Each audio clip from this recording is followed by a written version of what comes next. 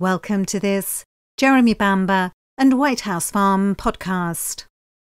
In this episode, Philip and Yvonne caught up with polygraph expert Terry Mullins.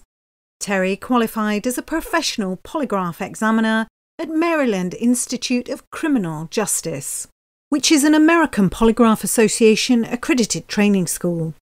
He is a member of the American Polygraph Association and the current secretary of the British Polygraph Association. He is also the key driver in the introduction into the UK of the new polygraph test called detector. Terry has conducted polygraph testing on many UK prisoners in his long career, two of which, Ray Gilbert and Luke Mitchell, are mentioned in Terry's discussion with us. Terry also mentions Jeremy's legal representative in 2007. This was Giovanni Di Stefano, and it was unknown to Jeremy at that time that Di Stefano was not qualified to practice. After 10 years of applications and requests to the Home Office to be able to take the polygraph test, approval was finally granted for Jeremy to have the test in 2007. It was conducted in Full Sutton Prison in April that year by Mr. Mullins. Jeremy passed the test conclusively, and Terry Mullins recorded no deception indicated.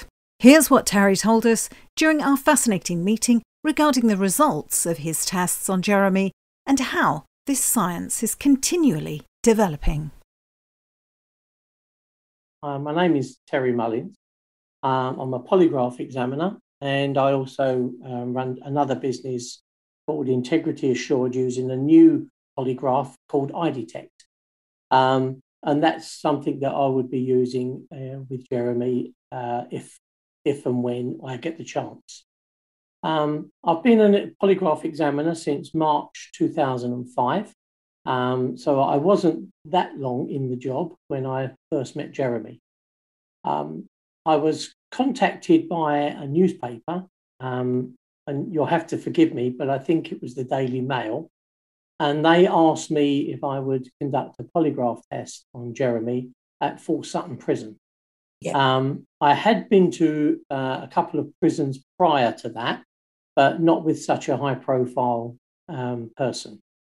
I was actually aware of Jeremy's case going back into 1985 because as I live in Essex, it was quite high-profile at that time. I don't have an opinion of whether he did anything or not. But it was arranged very quickly. The prison at Full Sutton were very compliant and helpful in arranging the test for me. They gave me full access to him within a legal room with privacy. I was quite surprised when Jeremy walked in. He didn't look like he did from his original photographs from some 20 years earlier. But he was an extremely pleasant man, and we had a small conversation because I wanted him to feel comfortable with me, which is very important in something that we were doing. So I'd already researched Jeremy very well. I researched and picked out the most salient points, which was really around about the shooting with the Anshalt rifle. So that was the most important part of this. It's not about how he felt, whether he intended doing something, whether he's thought about doing it. It's the actual factual side of actually shooting or allegedly shooting his family. Yeah. So Jeremy gave me a very potted history of problems and issues that had been going through, especially with Sheila, and identified the fact that he was not in the premises at the time, and that he had been outside with the police prior to this happening. Prior to this happening, he was outside with a police officer when there were signs of movement and noises from within the property, which, if nothing else, would have excluded him from shooting Sheila Caffell, because as I'm aware, just by all the information. But other than that, we then set out and I went through a list of questions for Jeremy, and I can read those out to you, the ones that I actually used. Fantastic. Sorry? Fantastic. Yeah. So I've actually just pulled up his report. I still have that. I think you've got a copy of it. Yeah, we've got a copy. Yeah. But I thought that the most salient questions to ask him, which would identify everything, is did you shoot your family on the 7th of August, 1985? To which Jeremy answered no. I don't really look for signs of emotion or anything else on a person's face. Jeremy was sitting sideways onto me. He should have had his back to me, but because of the situation in the prison, I could only get him to sit sideways. But I don't look for signs because I let the test do its job. The second question, did you shoot 5 members of your family on the 7th of August, 1985 with an Anschutz rifle? To which Jeremy answered no again. And the final question, were you present inside the house when 5 members of your family were shot with an Anschutz rifle? And he also answered no. Now, on a mute point, which was brought up by the American Polygraph Association on question 3, was that was he present inside the house when 5 members of the family were shot? Brought in a question of if he was outside of the house at the time when Sheila was allegedly shot or shot herself, would that question still stand? So I explained that I used the information from the conviction that he had at that time, which was the preposition that he actually did shoot all 5 members. Yeah. So, but even then, being present inside the house, whether it was 1, 5, or 10 people, it would still actually have the same effect. Excellent. In between these questions, we have 3 sort of comparison questions that I would just ask him. There would be nothing to do with such a violent act, but they would be to do with things like had he in the last, prior to 1985, had he physically, deliberately hurt a strange person or a stranger? Those type of questions. So they're completely detracted from the actual act. And then there would have been 3 what we call known truths. And they would have been very simple. Are you sitting down in a chair? Because I know that he's sitting down, so I get a reading of the truth. Is your name Jeremy? And that type of thing. So there would have been those type of questions. 2 other questions that would have been asked would have been, do you understand that I will only ask you the questions that we have discussed, because everything is discussed prior to the test? And do you intend to answer each question truthfully? Because that's all I want from him. So that's 11 questions in total. And when that comes into that, I then asked him those on 3 separate occasions. So he has a rest of about a minute or 2 between each chart. And that gives consistency for the test. So if he's going to lie, he will lie 3 times. And if he was going to tell the truth, he would tell the truth 3 times. It will not go to a lie, truth, lie, and etc. I gave Jeremy his result. I did his results whilst I was with him, and I went through the results. I checked them 3 times before I gave those results to him. And I was very pleased to tell him that he was truthful and that he did not kill any members of his family, whether it was with an Anschutz rifle or any other type of device. But he did not physically do this himself. Well, following this, he wanted to have other questions about the hitman, the allegations that he paid somebody to do this, and etc. And going through quite a few other scenarios.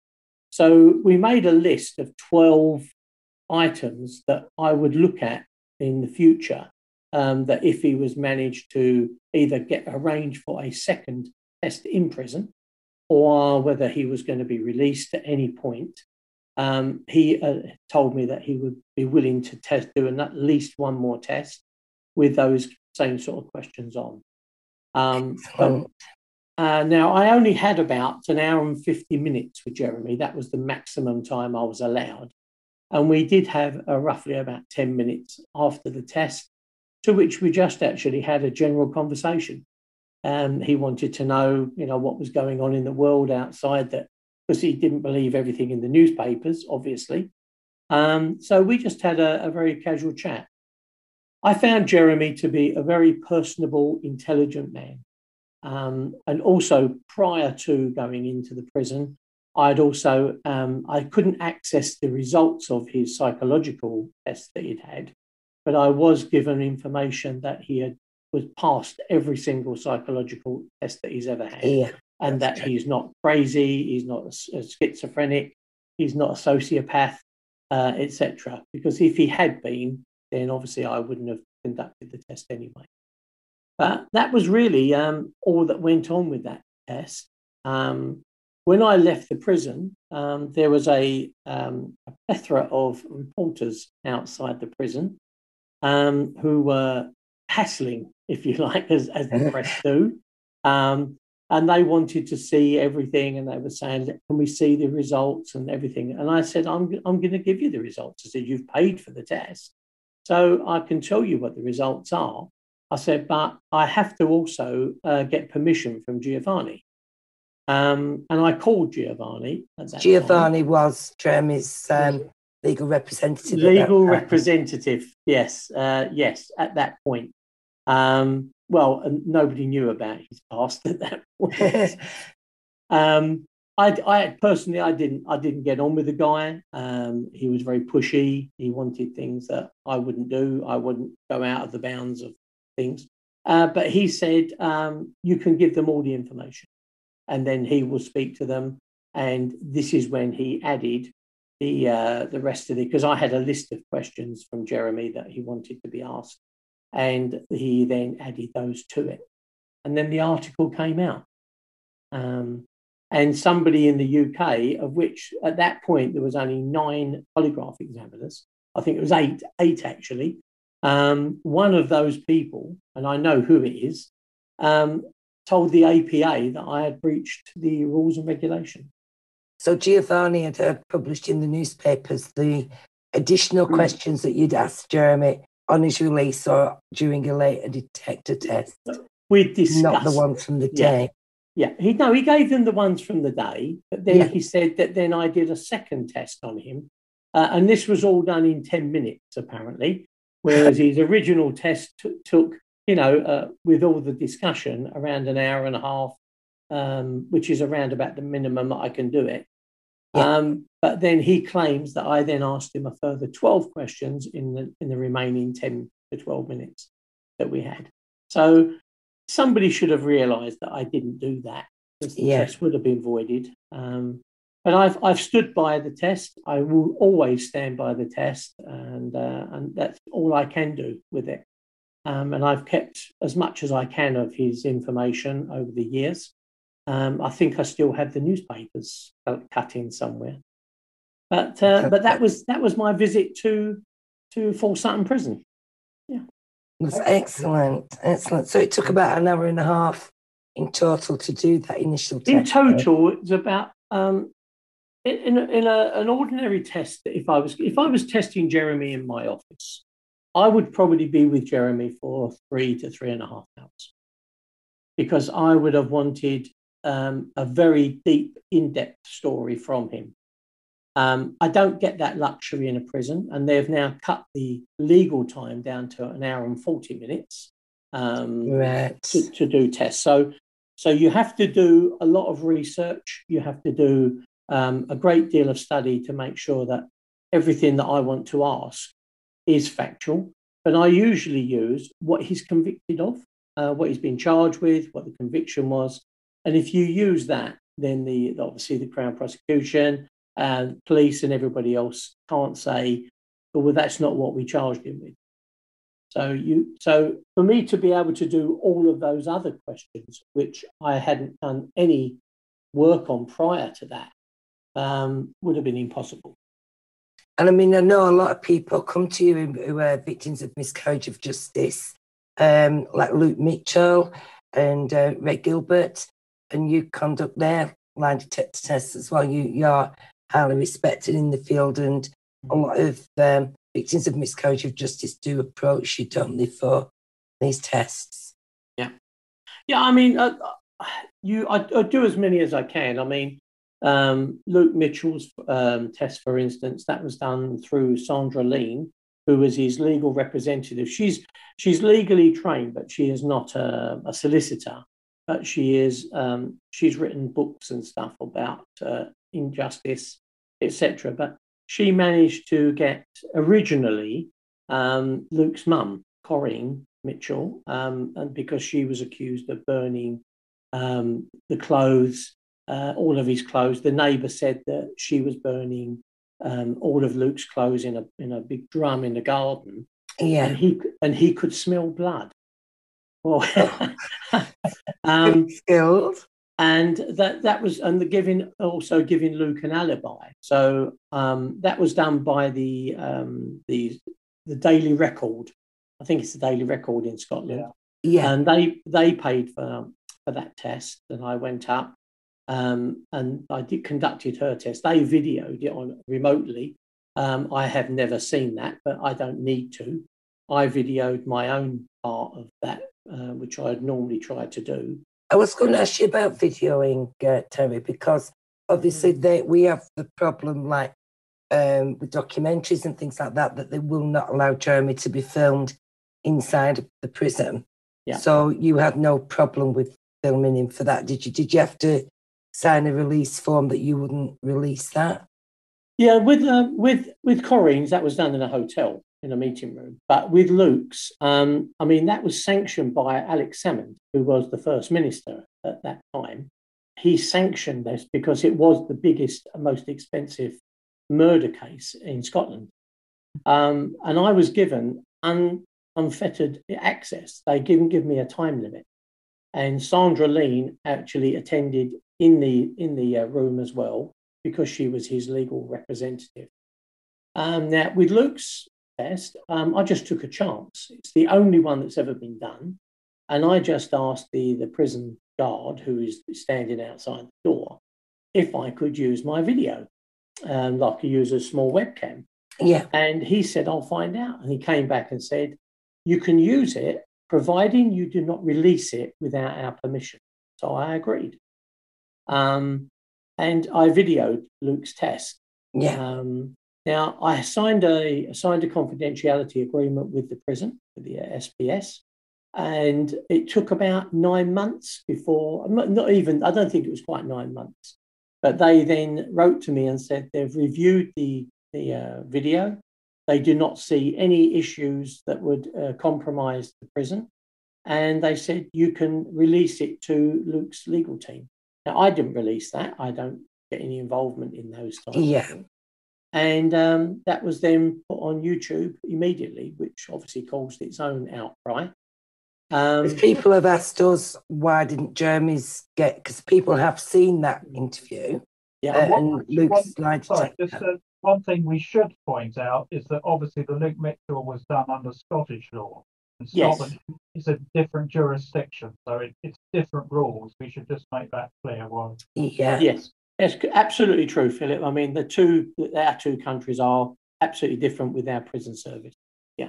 Yeah. So just clarify for people, Jeremy's wasn't recorded. You didn't have authorization to record Jeremy's lie detector tests. Yeah. Well, when you go into a prison, I mean, I don't know if you visited Jeremy at all, have you? Yeah, we've both. Yeah, right, you have. So that's great. But when I take in equipment, now I have to list down all the equipment. It has to be serialized, so every serial number that's on it. And if I take a piece of paper that I have not declared, they can refuse me. Yeah. So I always tell them I've got 3 sheets of paper, 2 pens, and then everything. And if I put a webcam on there, they would have refused. Yeah. Now, I put webcam on because it wasn't the one on the laptop, it was a separate one. And I actually included it, and it's all x-rayed, and they didn't appear to have any objection. And at that point with Luke, I'd already been into probably 20 prisons, some of them the same ones. but done about 20 prison visits in Scotland. And I've never had an issue, but I was never allowed to video. So I think Luke's is a one-off. Because not even in America will they allow you to video inside the prison. But, you know, I follow the rules, which you need to. And that's where that came from. I still have the letter giving me permission to release it to the client. So that was where I came from. Excellent. But there was some controversy over Luke's test, because if you've seen it, which you obviously have, you will notice that he doesn't have an arm cuff. He doesn't have a blood pressure cuff on his arm. Right. Now, at that time, when I did his test, there was a thumb cuff. So it went on the thumb of your left arm. Yeah. And it's actually fantastic. It does exactly the same job without having all that pain from the blood pressure cuff. It was approved by the APA and Lafayette at that time, and that's what I used. And he would have had both his hands down in front of him on his legs. Yeah. I had three apparently eminent psychologists state that I didn't have an arm cuff on, so how could it be a real test? But I did some interviews with Sky TV, a few newspapers, and I pointed out that we used a finger cuff or a thumb cuff. And then I asked them if they would like to have a live debate on Sky TV with those three people. I said, I'll fly up tomorrow and have a debate with you. And they all refused. Not surprisingly. So they are real eminent people, you know. And I found out who one of them is, and I challenged him in a blog and asked him for his credentials, because I don't believe that he had the correct credentials to question anybody. But, you know, so I answered all the questions, which I'd always do anyway.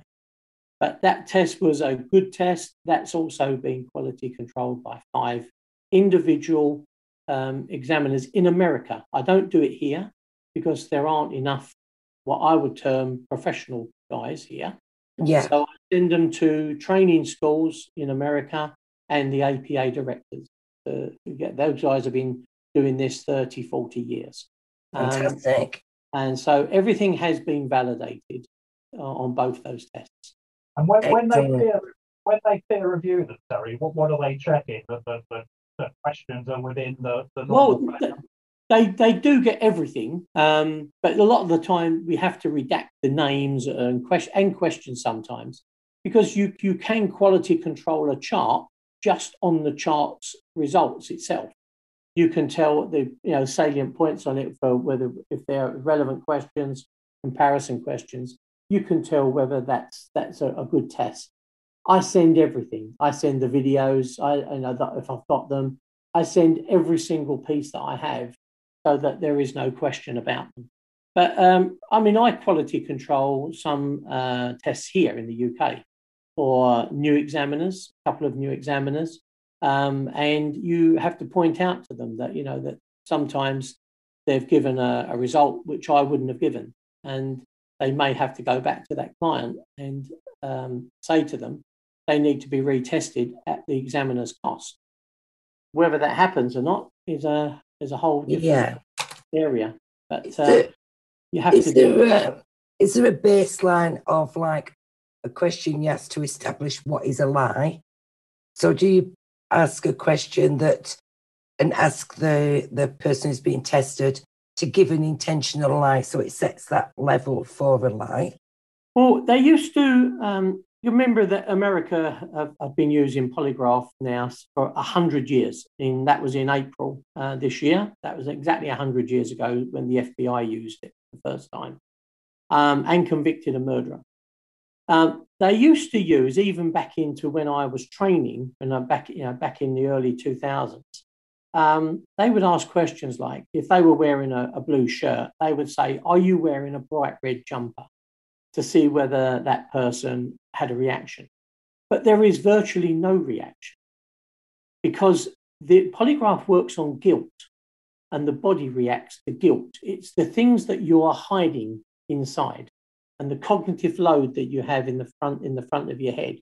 It takes more power to answer a question in a lie than the truth.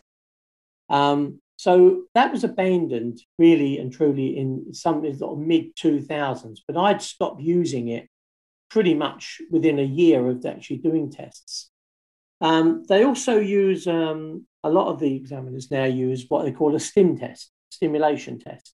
So they would ask questions like, we're going to ask you a series of 9 questions. It's just one chart with 9 numbers on, and you've got to pick and write down a number between, say, 1 and 9. Right. Write that down and keep that, sit on it or do something with it. And then the questions are, did you write number 1? Did you write number 2? Did you write number 3? And when they get to say, pick number 5, you're supposed to get this reaction. Well, the reaction is probably a millimetre, maybe 2, as opposed to something else.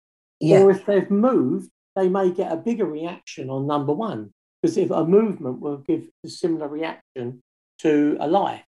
But it's a game, if you like. It's not really. It's supposedly to make sure that a person is okay to actually take a test. Right. Yeah. I don't do them anymore. Some people use cards. They will have 3 cards and give them and say to the person, pick a card. Okay. So you'll have a jack, queen, and a king. And then they'll take one card, the others are left face down, and the examiner never touches those cards. They know what they are, and then they ask the same sort of question. To me, it's gimmicky. And to do a test like that when someone's on for murder or sexual crimes, or even infidelity, you are trivializing that test by playing a game with cards and numbers. So those things are there.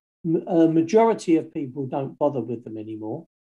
But the other questions that are you sitting down in a chair? Are the lights on in the room? Is your first name, say Jeremy, and that type of thing? But you would only ask that once you've had their identification. Well, I wouldn't get ID from Jeremy, but I did know who he was. So that was a big difference. Now, what they do is they give you a baseline because they're known truths. So you're going to see a baseline where you're not getting a huge reaction on your tracing. So that you're getting that as well. It's like the comparison questions. Now, when you start off, if I give an instance of, say, a theft, because it'll be easier. Somebody's been accused of stealing £5,000 from their company, and it was in cash in a drawer in a accounts office. So then I'm going to ask them, did you steal the I don't even use the money or the amount, because most people that steal don't know what they're stealing. Yeah. So did you steal any of the money that's missing from the office drawer on Tuesday? That type of question. Now, a comparison question for that would be, have you stolen any property from your family? And that'd be in their life. Because what I'm doing, before I actually say that, I will go, what do you think of people that steal from their family? And they would say, I don't think they're right. I said, well, in my world, I think they're scumbags. So you really emphasize something nasty to them. Yeah. They're scumbags. People who steal from their family, they are absolutely horrific people. And yet there's probably 40% of the country that steal from their family in some way or have done. You know, even if I used to steal Brookney bits out my dad's pocket when I was a kid. Oh, right? Yeah. You won't remember them. You're too young. I don't know about Philip. He might know.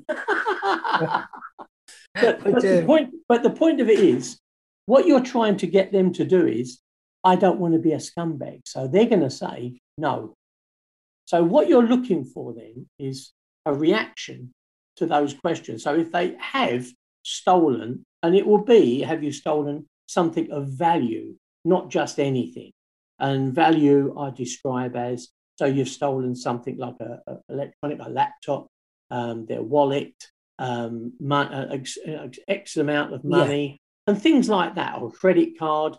So you make it large, and that way you will then see either they're telling the truth or they're actually lying. But nobody really wants to admit that they're stealing from their own family after I've described what that person looks like. So there is a bit of psychology within the comparison question. So you need to get their mindset. But the actual one about the money, that's absolute, and there's no messing around with that. That's a factual question, and that's what we use. So that's where you can just, sort of look at different areas of what you're testing. You mentioned, sorry, I was just going to say, you mentioned earlier, Terry, that there are quite a few medical conditions that would preclude people from taking a test. Because one, I think, of the urban myths is that psychopaths can pass tests because they don't have the right empathy or whatever. Can you just elaborate on that? What would preclude somebody from taking a test?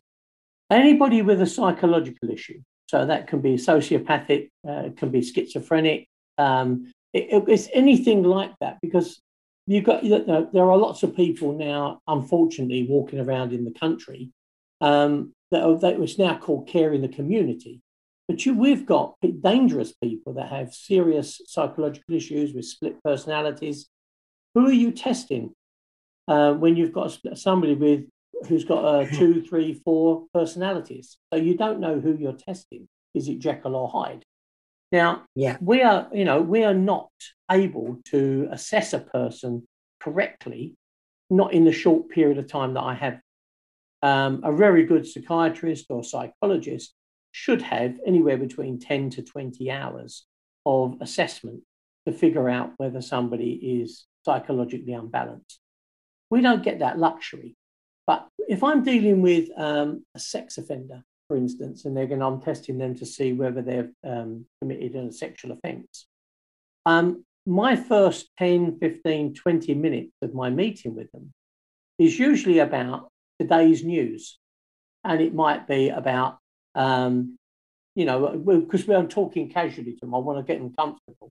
But then my other side of it is to actually talk to them about similar issues.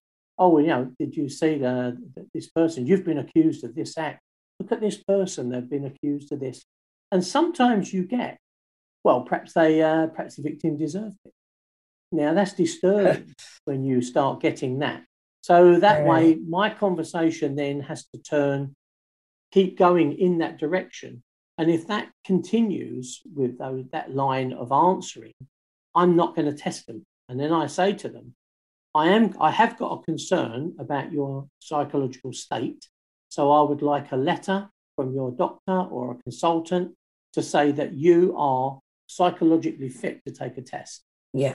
And to be honest, you don't come across many like that. But it is a safeguard that you have to practice. But just to be clear, somebody who's been diagnosed with psychopathy wouldn't be able to take the test. No. And then there's people like people that have got Parkinson's, for instance, where they can't sit still. Because on a test, each chart on the test takes 5 minutes. That's 11 questions, but they do take 5 minutes to ask because there's a big gap in between them, like 25, 35 seconds. And I vary it because some people count and they're trying to count to get themselves prepared. But then the questions are also they're being said in a different order each time as well. So they just answer the questions. All we ask is answer truthfully. But where you're coming from with that is that you've got to sit perfectly still during that 5 minutes. That's not moving fingers, toes, legs, muscles, twitching. It's really difficult. Don't think majority I can do that. Yeah, but your answer is the same as everybody's. Oh, I can't sit still. I'm a fidget. I use my hands. I use my hands to gesticulate and do everything all the time. You can ask my wife, and she'll tell you, stop moving about. But on a test, my answer to them is, if you are innocent of this, you will sit still for those 5 minutes. You've got to practice it. Practice sitting still, and I'll put the equipment on them, let them sit in the chair, and I'll just rehearse going through the questions. And I do rehearse the questions with them 2, 3, 4 times, so they know every question. And if they're going to lie, it's a deliberate act with it. But we also have to be careful of medication. So there are certain medications that obviously illegal substances. I don't test anybody on illegal drugs. I give them a warning that when they come to me, they have no illegal substances for 24 hours, sometimes 48, depending what they're on. We can test somebody who is on a heroin. I'm trying to remember the name of it. Substitute. Methadone. Right. I want to see the prescription. I want to see the level of dosage. But you also have to bear in mind that a lot of people on methadone are also still using heroin. There's a great deal of them. But if they don't comply with that, so I can do a drugs test with them. That's costing a different amount of money. I don't feel it's my job. And I would only get a police kit. So it's a swab test, which they do themselves. But really and truly, I don't want to be involved in that. I use my judgment. I look at the eyes. If they come in with large pupil dilation, I don't test them because they're either they're on something like cocaine, ketamine, and those type of drugs, or any one of the new synthetic drugs that are out. I mean, you can't even detect a lot of them. I tell them, don't smoke cannabis. If I smell cannabis on you when you come in, you will be ejected, and I won't test you. So I don't care what you're doing. Well, it's your personal life, what you do, but I'm not testing you. The same with alcohol. No alcohol for 24 hours. If you've had a drink and I smell alcohol on you, you're not getting tested. And the only reason is because even if they'd had a double whiskey before they came in, it isn't really going to affect the test. But that's their get out of jail free card. If they fail the test, they will say, I read that you can't have alcohol. I read. Now, they sign a consent form saying they haven't done any of these things, which if they then tell me that they've done it, I void their test and off they go. Yeah. Because I can't be party to that. So I mean, a lot of people come to us and go, oh, well, yeah, Jeremy passed his lie detector test, but Jeremy's a psychopath. And it's like, we've got reports for years and years and years and years. He's not a psychopath. He has no mental health issues whatsoever. And, it'd be good for you to add clarity to that for people. Yeah. Well, it's going back to one of the big cases in the States with the FBI, Jeffrey Dahmer. I mean, he passed 7 polygraph tests with the FBI back in the late 70s, 80s, in the 80s, I think it was. But he passed it because at that point, they didn't realise how many personalities he had. He was a complete lunatic. But nobody had actually bothered to investigate any of those things. So nobody knew what was going on, but he passed those tests. And it's only when some psychologist had reviewed them and said, this man shouldn't be tested because he's crazy. He's got serious issues. So they had to renounce all of that. But by that time, it's all over the media, it's all in the press, and his lawyers are saying he's passed, why is he being convicted, blah, blah, blah. And, and he murdered and chopped up, who knows how many. I think they found 30 people, but there was probably a lot more. So there are limitations, and you have to recognise those limitations in what we do. Now, the counter to that is the new eye detector, because then we don't have to worry about movement because it's all done with the eyes. So all we're worried about now is eye dilation, because the infrared cameras are monitoring the eyes. And the only thing that we care about is if somebody comes in with large pupils, my first question is, do you have an eye problem? And if they say no, I'm going to say to them, well, I can't test you today because I believe that you've put eye drops in of some description. So it's just a simple eye drop will enhance that pupil. Now, that's what we're measuring. Whether they move their feet, their hands, and all the rest has no bearing on the test. And that's automated as well. And that's very, very good, which is what I would very reliable. Jeremy. Very reliable. And it's getting out there all the time now. So that's what I wouldn't want to do with Jeremy. And I know we did mention it to Jeremy, and he put an application in for you to conduct that with him, but it's not been approved. So he's had one lie detector test in prison. So, well, I've been in Wakefield because he's still in Wakefield, is he? He's in Wakefield, yeah. That's a horrendous prison for him to be in. So I've been in Wakefield, I think 3, maybe 4 times, and I tested one person twice in there. So that they shouldn't really have any objections. But the Home Office, they've put out a statement to a lot of prisons saying that if you can avoid doing tests, because they've set a precedent already, you can. I've seen the letter unofficially, but it's almost saying if you can find a reason for them not to come in, then stop them. Now, G4S prisons down in Wales and stuff. Actually, I just prior to COVID, I tested in 3 prisons in January and early February. One of the people that was in there then wanted to have an ID tech test for a different issue, but he got transferred to a Serco prison, and Serco will not entertain him whatsoever. Right.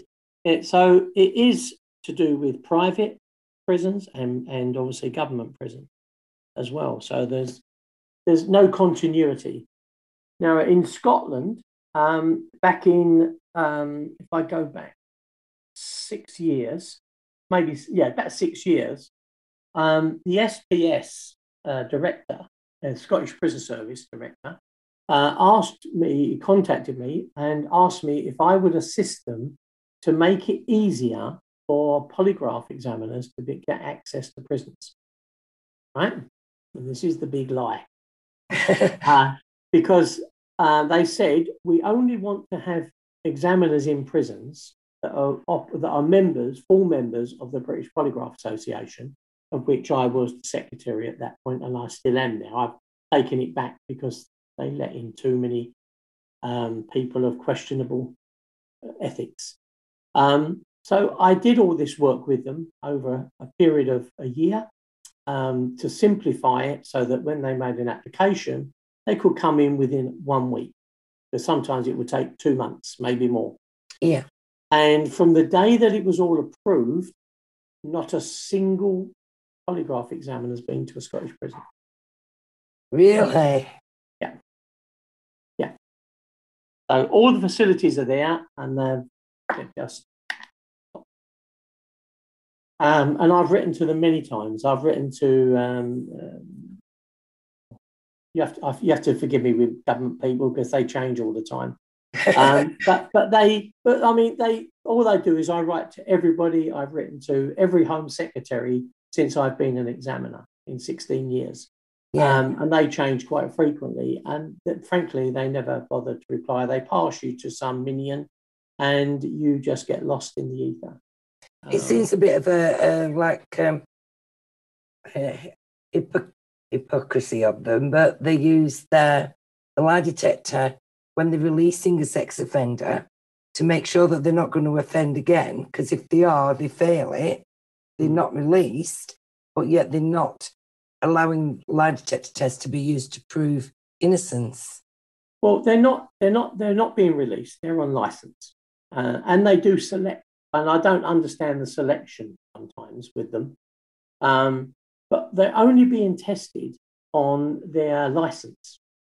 So they're not doing it on their conviction. They've never been tested on their conviction at all. Right. So if they're brought out and on license, they mustn't associate with paedophiles. They mustn't associate with anybody making films, downloading child pornography, or hanging around certain areas of schools, going to certain towns. That's what their test is about.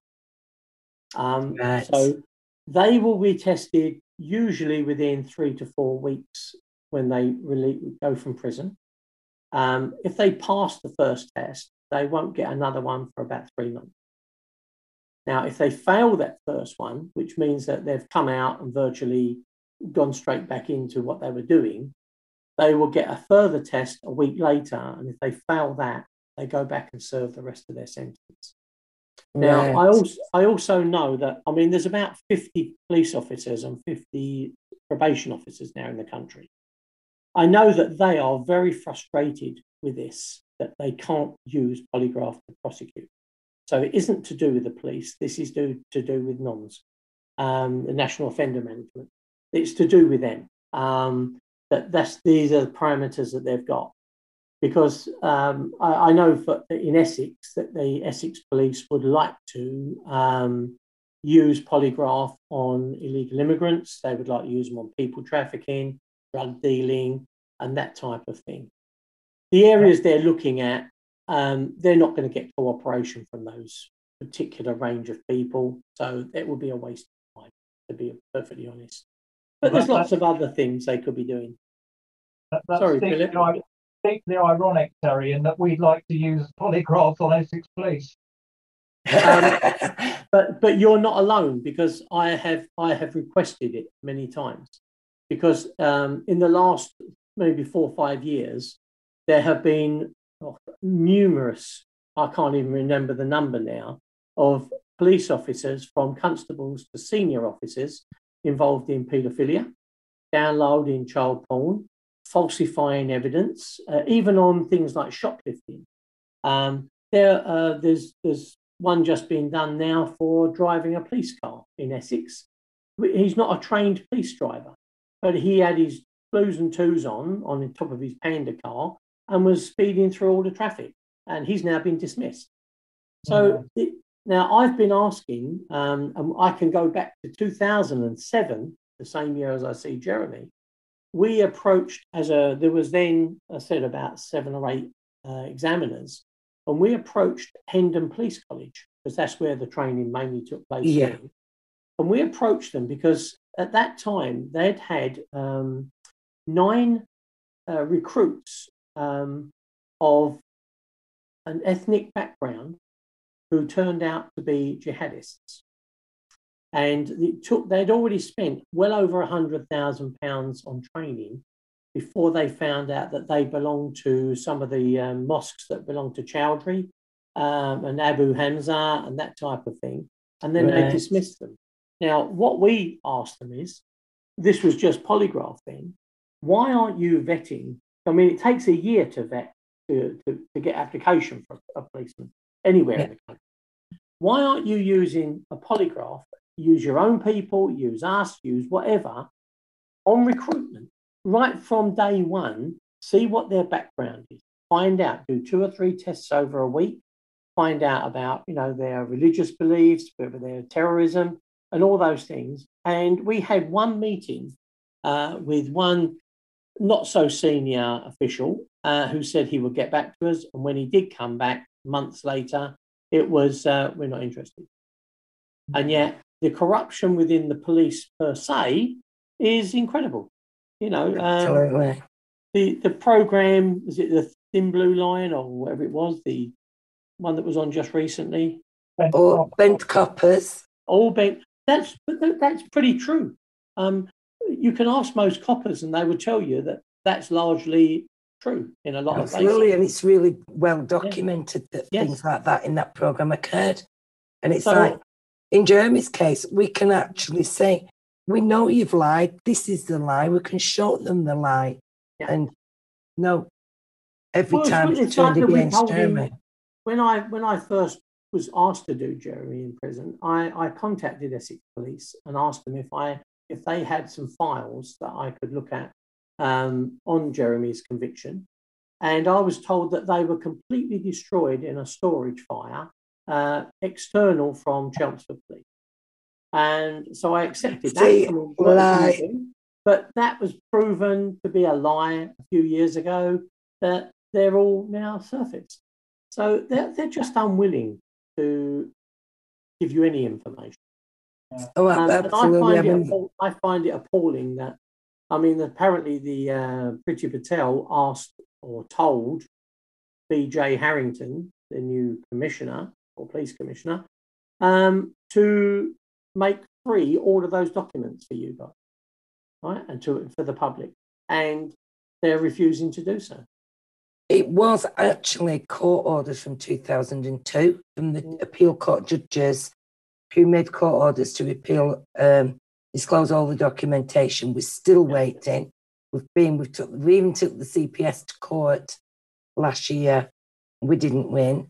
Priti Patel is very negative towards Jeremy. She is the MP for Whittam, where the relatives come from, and she's made a lot of negative comments about Jeremy in the past. He shouldn't have a campaign, shouldn't do this, shouldn't. She's raised issues in Parliament. So she's no friend of the campaign or Jeremy, to be honest, but if she'd like to give us the documents, that would be very much appreciated. Yeah, I know.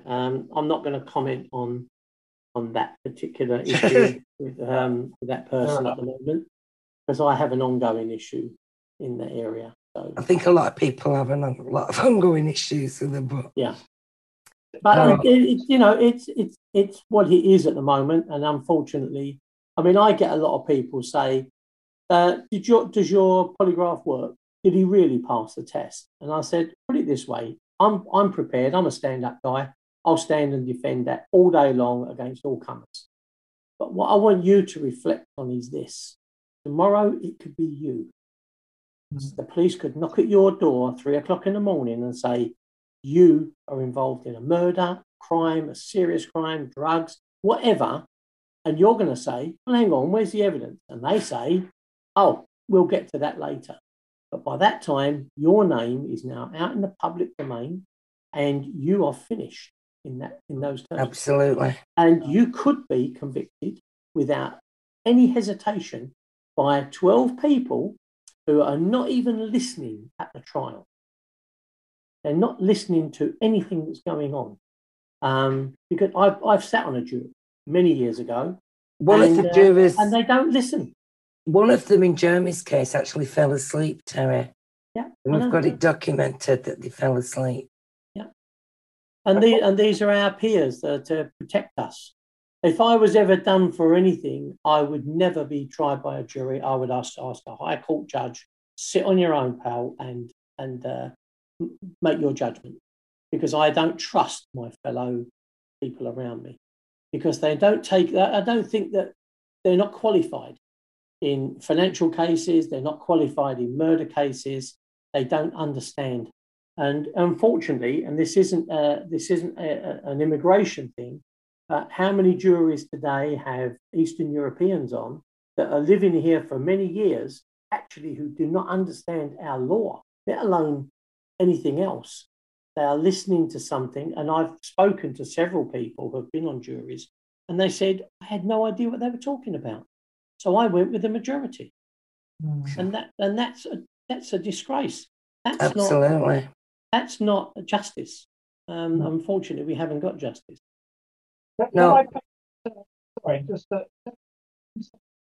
you mentioned earlier. You broke down, Philip. Yeah, start again.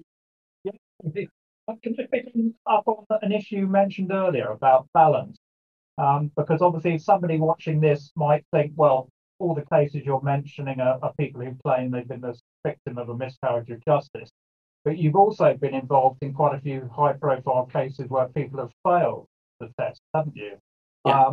I think the one that comes to mind, I believe, Adrian Prout, was that one you? I didn't do Adrian. That was a colleague of mine. But to be fair, I'm trying to be as fair as I can to the guy. Adrian Prout had already confessed to his solicitor before he took the polygraph test. Right. Okay. Yeah. Well, Rick, the point I'm trying to make is that people do fail these tests. This is not a one-way street. In all of the tests that I've been done in prison, I would say that it's around about 5% have passed. Oh, really? Only 5%. Yeah, about 5%. Oh, right. God. That's really interesting. Yeah, that's very. And see, I tell them in prison. I mean, with iDetect, I can't give them an answer because I need the internet to connect to actually get that result. But when I do a polygraph, I tell them the result, and I say to them, "You failed your test," and they go, "What does that mean?" I said, "You didn't tell the truth," and they went, "Oh, okay." And most of them will go, I just thought I'll be okay. You know? Yeah. Well, but I said, but you can't use this information. You can't go retrospectively back and use it as evidence. And most of them, to a T, they say this is to prove to their families and friends that they didn't do what they were convicted. Now, I can't tell you about this particular person, but I tested them a couple of weeks back for a documentary. Okay, but you will soon see this. It's going to be on TV. It's 6 episodes, but I can't tell you. But this person served his sentence, was convicted, served his sentence on what I term pretty flimsy evidence. But he was released some years ago. He's gone to a very successful property business. I don't know how he financed that, but he's got a very profitable business. He's written several books, does TV interviews. Even when he was down with me at my offices, well, I had the boardroom over the road. That's where you came to, Yvonne. Did you come there, or was it somebody else? No, I haven't been. Met you in person, right. Terry, yeah. We used the boardroom earlier, a couple of years ago, to do something. But in there, he sat there and he gave me a signed copy of his book with all compliments in. He failed his lie detector, and he sat there, and the producer guy, he sat there.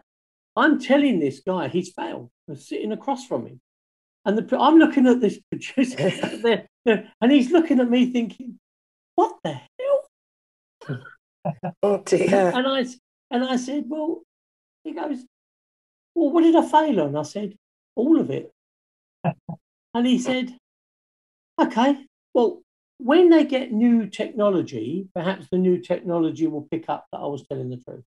I said, "This is the new technology.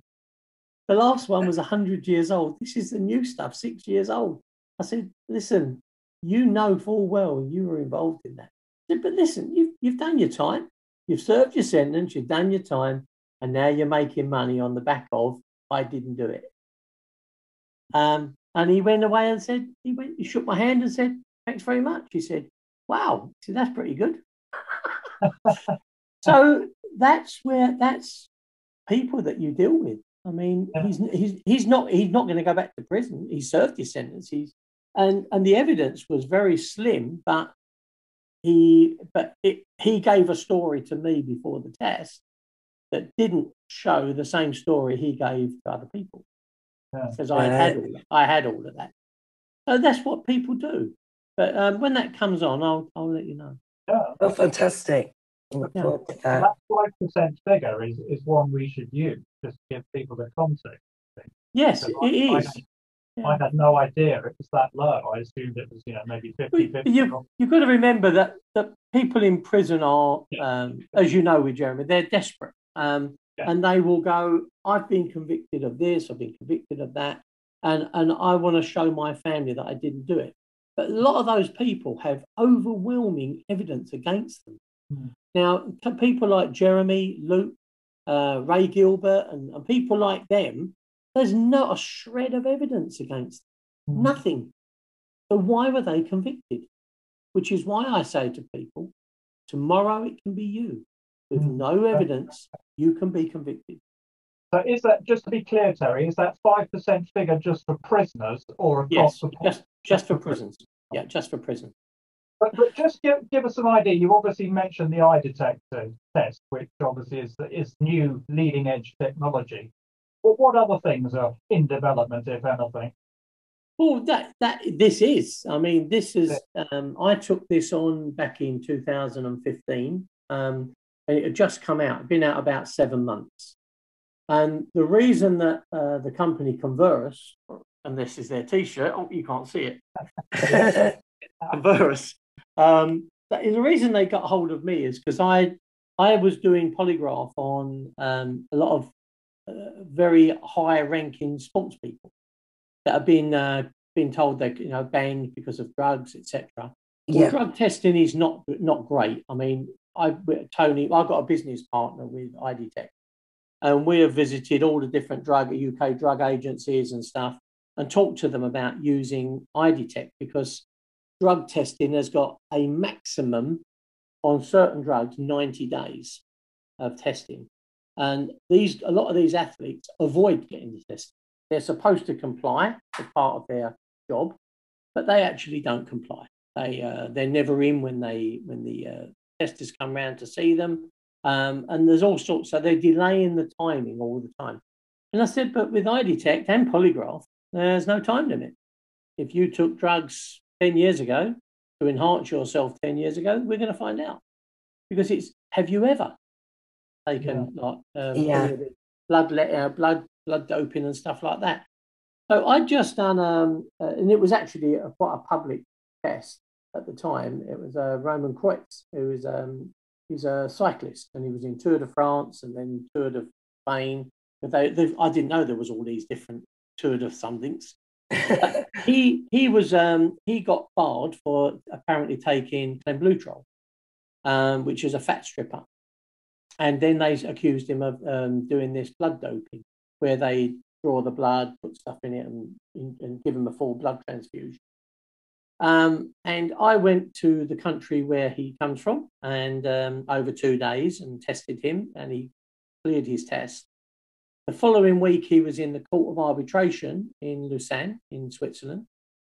He didn't. Now, I was going to testify for him, but the court had already told his lawyer the day before that they'd all dropped all charges, because they'd sent them the report, plus the doping stuff that they had, or the drug testing was inconsistent. It was not. It was some of it was not done in the right timeline, so they couldn't do anything. Well, one of the operatives in one of the managers at Converse in America is a cycling fan and read this article about it, and they contacted me and just said, "Would you like to trial our new iDetect kit?" which I'd never heard of. So the unfortunate bit was I had to purchase it as well. It wasn't just giving it. Yeah, and that was around about £4,000. But I thought I'll give it a try. And they did say that if I really didn't like it, they would reimburse me, but they wanted a commitment from me. And the moment I got hold of this instrument, I loved it. It's fully automated. But from then, it was a great big station, comes in a big Pelican case. And we now my latest version is on a laptop, and that's all you have is a laptop and a chin rack. And it's a fantastic piece of kit. So I've gone through the stages, but it's now been developed that you don't, because you have to read questions on the screen. So they've now developed it for people that can't read and write, so that you listen to it, so you can listen through it. However, you'd ask, why would the eyes be involved?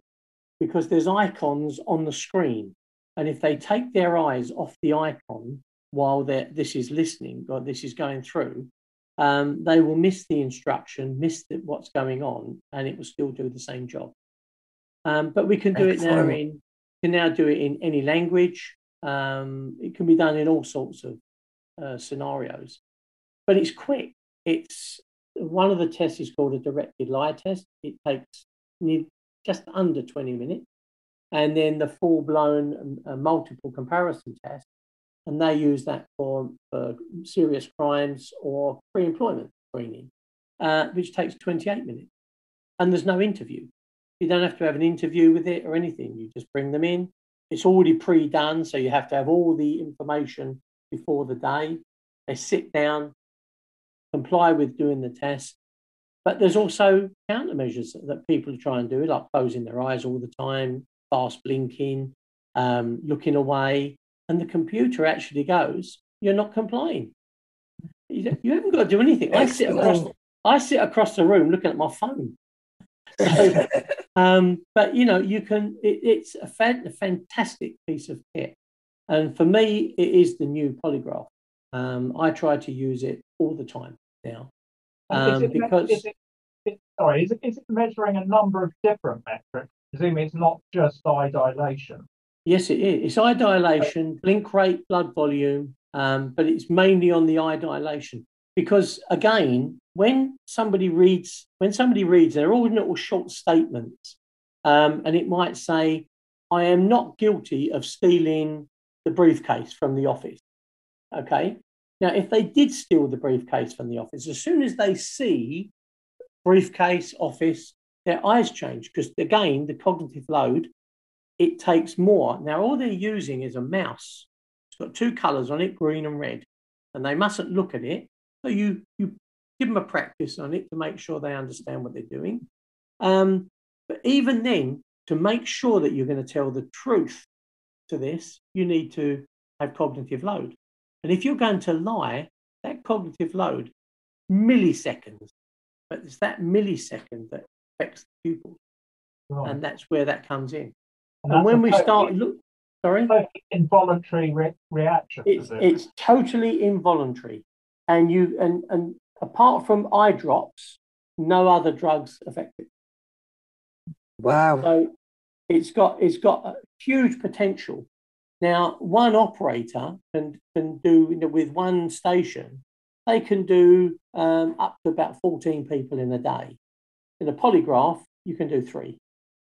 Now, I can also use 4 stations and do, say, 10 people, because it would take time to sit them down, but I could do 40 people in one day in a booth. So in my office, I now have 2 booths on one side of the office to do 2 people at a time. But I only do people that are on with the same company or to do the same issue. I don't get 2 strangers in. Yeah. But they don't see each other. There's no distraction, and they're in and out and gone. So now the APA, the American Polygraph Association, objected to being used in an APA situation.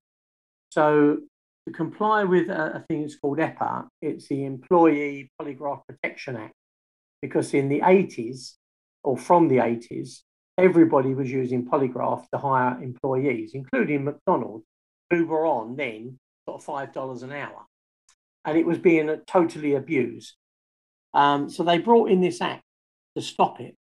But they've just approved it earlier this year, around February this year it was approved. Converus have actually added, just for the American market, they've added a blood pressure for the finger. So that's back on the cards. And 2 small pads that go on the hands for sweat glands. And that now turns this into a new polygraph, acceptable by the APA. We don't need that in this country. We don't need it in Europe. We don't need it virtually anywhere else. So we don't use it. It's just to satisfy different states and state laws in America. Yeah. So it's always on improvement. And I do the updates with every improvement that we do. And we had the virtual conference this year. I think that's why I couldn't talk to you last time, wasn't it? Yeah. We had our virtual conference for 3 days. And the new technology, the new ways they're coming out with things is fantastic. And it's been used in several prisons. There's a man being taken off of death row, facing to go to either a retrial or to abandon his court case altogether in the States. So I can send you some links for those.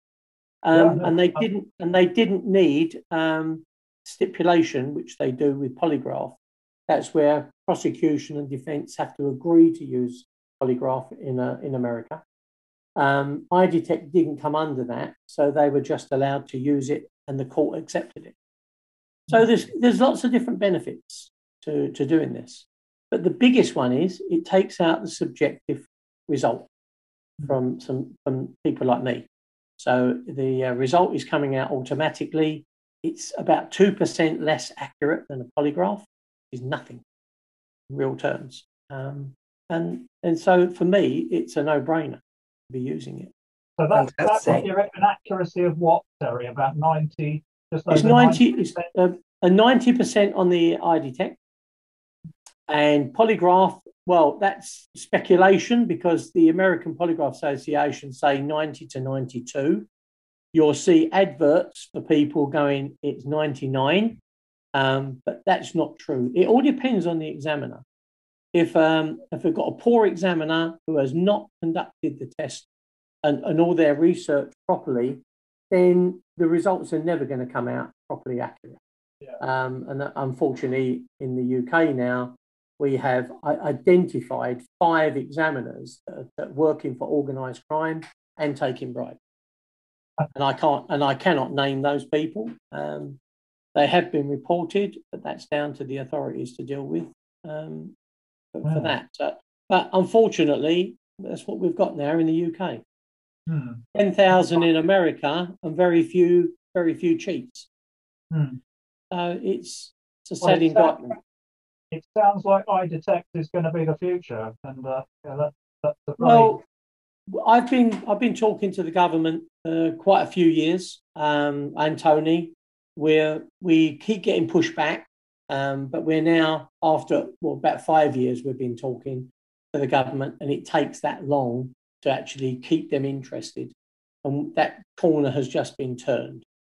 Excellent. With one police chief who's in charge of downloading child pornography for the whole country.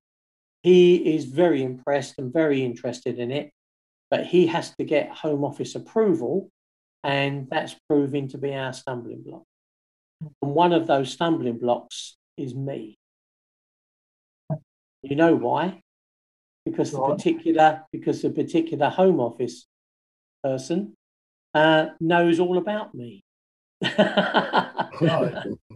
Yes, she's very aware of what I do, who I support, and I think that's causing an issue for them. Yeah, but sorry, she won't be there forever. No, she won't. And also, see, I belong to Essex Chambers of Commerce, and which she is also supports and stuff. So she knows all about our company. She knows all about what's going on. But then she also hears my name being said, and then she knows what I'm doing. So we sort of get blanked in that way. But that's life. That's people's choices. Officially, not going to do anything with it. But as you say, that person won't be there forever. Exactly.